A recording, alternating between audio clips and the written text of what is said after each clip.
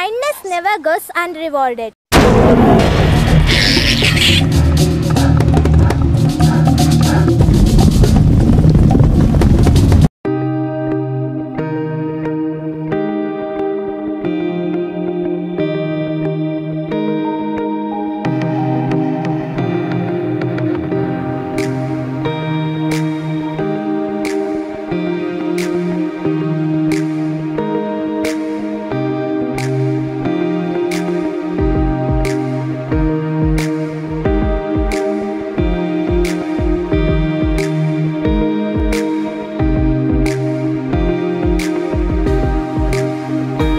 Kindness never goes unrewarded. How it is important in a person's life, it is going to explain by one of my good friend Hema.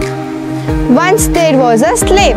He was a good and hardworking person, but unfortunately his master was very cruel. He is always punishing him, and what he was doing it's false.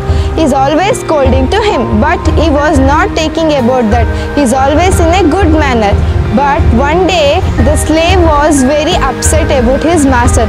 So he decided to run away to another place. So he decided to go to jungle. He literally moved towards the jungle and he started to walk towards the jungle. He was tired. He was unable to walk. So he stood on the ground. Suddenly he heard some noise. It was a lion. Lion was feeling so bad.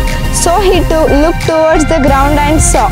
But there was a lion injured from the throne. So he gently moved towards the lion and he saw the way the bleeding was coming.